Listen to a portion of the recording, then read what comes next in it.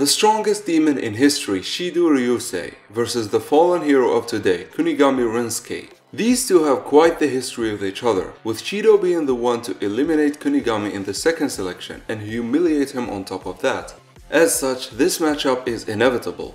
So let's explore their stats, abilities and best feats to determine who comes on top. Before we do, however, if you enjoy this type of videos, please consider subscribing and joining my community Discord server for more amazing Blue Lock theories and reviews. And now without any further ado, on with the video. Super Musclehead Kunigami Rensuke, the fallen hero of Blue Lock, one of the few characters who were introduced in the first selection and is still relevant, and also one of the few who went a complete personality change to survive. From a very friendly guy who believes that everything should be fair, to an emo who doesn't care about friends, acquaintances or anything. All that is on his mind is to score and dominate. As usual, we are going to start with his stats. With what's probably the best physical stats in Blue Lock, Kunigami is a very strong player, tall and with great body structure, often throwing his clothes left and right when changing due to him not realizing how strong he is. Which makes it only logical that the first stat we are going to look at is his muscle mass, strength and draw power.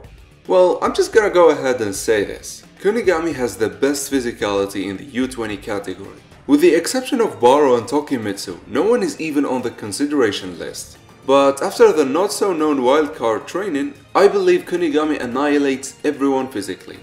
Next, for his endurance, we really don't know much about this as the series is yet to focus on him that much. But in the Manshine City game, he was all over the place, doing all sorts of stuff all game without showing any sign of fatigue. But also, if you survive the training of the wild card that is designed to copy Noah Noah, then you must have an insane endurance. Next, for his speed. Despite being a tank, Kunigami oddly enough have better speed than Baro, Nagi and Isegi. You would think with his enormous muscle mass he would be much slower, but not really. Which for me begs the question, why don't we see better charges from him like Baro? It feels like his mind is limiting his potential. But finally, let's talk about his jumping ability. And due to his muscle structure and height, Kunigami has an amazing aerial ability. Not quite as insane as Aryu's as he is the king without doubt, but Kunigami can beat most players when it comes to aerial battles, and is in fact a very dominant player in that regard. I want to end this section with stating that Kunigami is a special player, where his insane physical stats and muscle structure are at the core of his playing style and abilities. As such, when exploring them, I will be referring to his stats a lot. First, let's state the obvious. You have an insane muscle mass. What's the first thing you should be really good at? Well, physical confrontations. And it is a no-brainer that Kunigami has one of the best dueling abilities in Blue Lock. And while weak to dribblers such as Bachira and Lorenzo, he can pretty much hold off against most players, in the air and on the ground. His physicality is also great for ball keeping and retention, which helps him a lot in the penalty box, where he can wrestle with the defenders and snatch unexpected goals, in situations that one might think impossible. Kunigami also boasts an insane shooting ability, especially with his stronger left leg, having the most powerful shot in the U20 category, enough to take the calm Noah by surprise, and only falls behind when talking the overall shooting ability to Baro and Kaiser, giving even Rin's shot a run for its money. While Rin has precision, Kunigami has power and speed, but also Kunigami trumps everyone when it comes to his ability to shoot with both legs. Yes, Kunigami is ambidextrous. Well, he wasn't always capable of using both legs effectively, but due to his muscle mass and bone structure, the wildcard training was successful for him. And while we don't know much about how he went inside the wildcard, Kunigami's expression says it all. However, let's get back to ambidexterity. As I explained in my Ranking Pros video, having the ability to utilize both legs is broken, as it opens your options wide open and grants you much freedom. Add to that the fact that Kunigami has a cannon for a shot, and we get a very dangerous striker, a reliable spear that can break through most defense. Well, that's what I would say if it wasn't for Kunigami's weakness. And yes, this will be the first versus video I do where I will be exploring the weakness of a player. While before players like Nagi, Baro and Rin had weaknesses, they weren't really holding them off that bad. However, for Kunigami and Shidou, their weaknesses are really harmful to their playing style. For Kunigami, it is his lone wolf mentality, where he doesn't accept passes nor give them. And I'm not going to lie, it is pretty odd.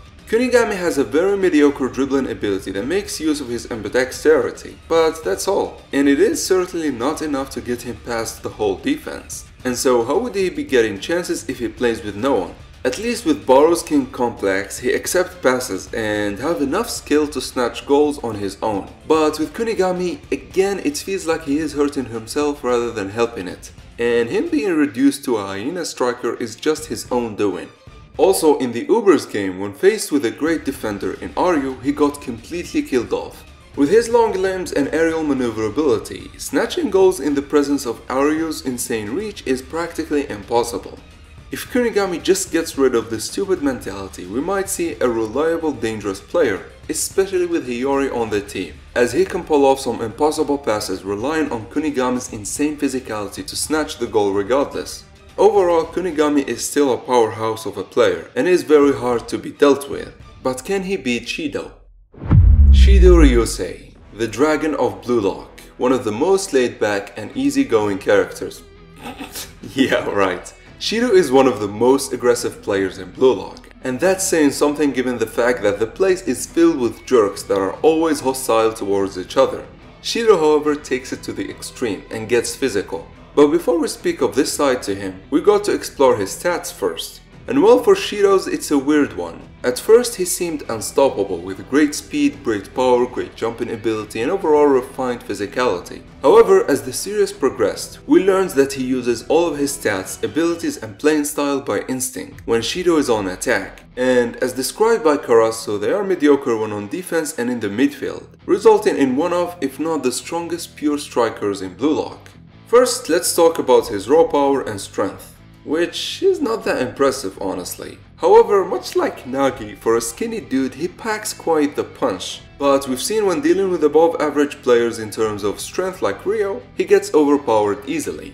For his endurance we really don't know much about this stat, as his best showing was in the U20 game where he only played half a game and so we really can't measure it.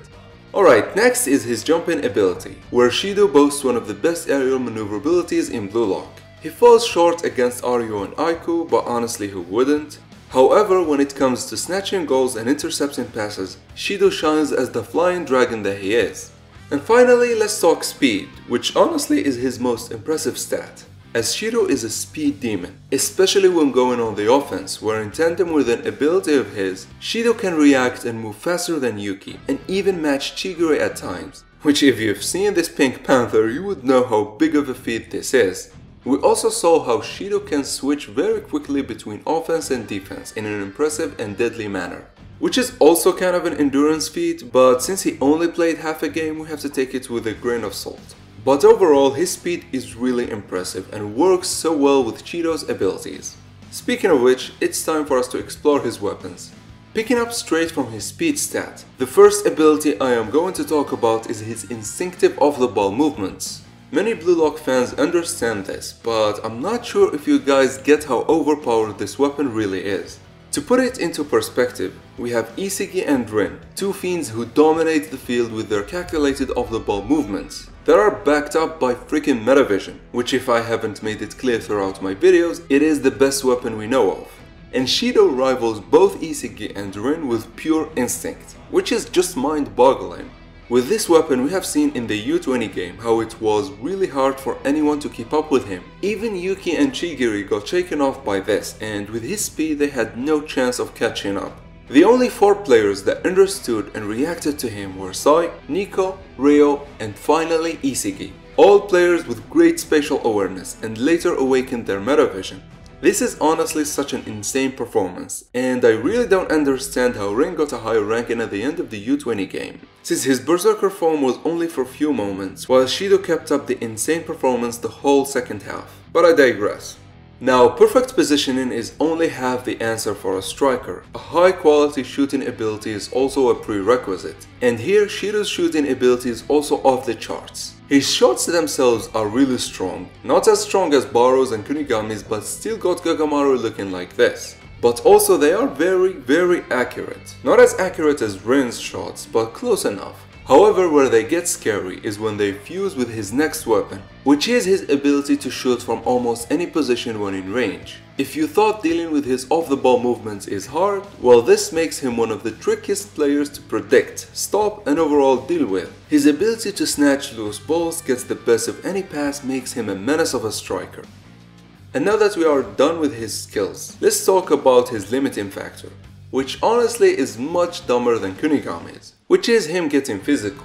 We have seen how he got a red card in the second selection and almost got eliminated, then got electrically shocked in the third selection when he attacked Ren, his freaking teammate mind you.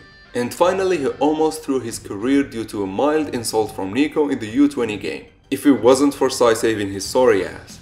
You could say he is way too unprofessional, which would really hurt him on the highest of levels. Take the NAL for example. It's the most professional feeling arc so far in Blue Lock, with very serious repercussions and stories, and his aggressive play could be the reason we see Shidou falling back this badly.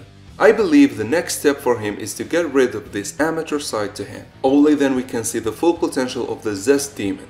But can this half demon, half dragon beat Kunigami? This matchup is probably the most important rivalry in Blue Lock. While other rivalries are mostly competition based, this one takes everything up a notch. It has history, it has stakes, and it is an ideology clash on top. As for how we would go, one look at their stats and we can see that Kunigami stomps. While Shidou is more skillful, he lacks the basic stats to face the Orange Man. However, as usual, this is not a fight and never tells the full story. Shidou beat Kunigami before, and so it is mandatory for us to take things into a real field and evaluate how each player fares on the pitch and against each other in a game. First, both Kunigami and Shidou play for the same position, and so it won't be like the second selection where they were always going at each other, as both of them are pure strikers. However, we have seen how they both got back to defense few times, but it wasn't really consistent like say Isigi or Baru. They only did it when it really got interesting for them. And here, their history is the perfect catalyst for this, and so we can assume they'll face off more than few times just for this fact. I want to state that Kunigami will for sure be the first offender, given that Shidou was the one who knocked him up. So can he really stop him? If we're talking head-on, Shidou's dribbling ability is laughable, and in no way, shape or form can he beat Kunigami head-on. And so it is essential for us to look at it from the perspective of a pure striker receiving passes in the penalty box. Obviously the passer makes the difference here, as Sai was practically the one that brought out the best of Shidou. But we've seen multiple times how he can snatch goals from the worst of situations, so we can assume he receives normal passes. And here, I don't see Kunigami keeping up with his movements at all. With no great spatial awareness, Shidou can throw him off very easily. And he doesn't have the speed to catch up or even react to him when he is doing his impossible shots. However, it's not all grim for Kunigami. In the U20 game, Ryo has shown us he is not completely unstoppable. Well, for starter, in the 2 times Ryo managed to halt Shidou, he either did it by copying Aiko's aerial shutdown or Neo's physical engagement. And in both situations, Kunigami would be much better than Ryo, as he has better aerial and physical abilities, and thus he might have a chance. But that's a big if, as he has a very weak spatial awareness compared to Ryo's. But alright, what about Shidou stopping Kunigami? Honestly, when speaking head-on, Kunigami will completely overpower him. It will be like a buffalo running a stampede on him, especially if he gets rid of his lone wolf mentality. Unless a defender is great at positioning like Isigi and Kaiser, it is really hard to stop Kunigami.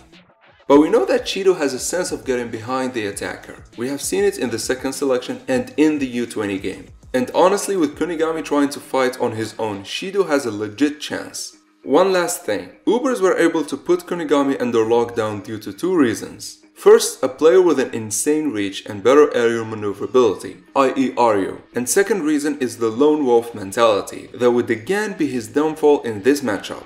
Please understand, even though Shidou is a bigger threat and superior at offense, Kunigami has better chance at stopping him than the other way around. However, with a lone wolf mentality, Shidou would have a much easier time dealing with Kunigami. Much like Isigi and Nico expecting his choke point, Shidou can get from behind and cut him off. And thus I believe Shidou is the winner of this matchup.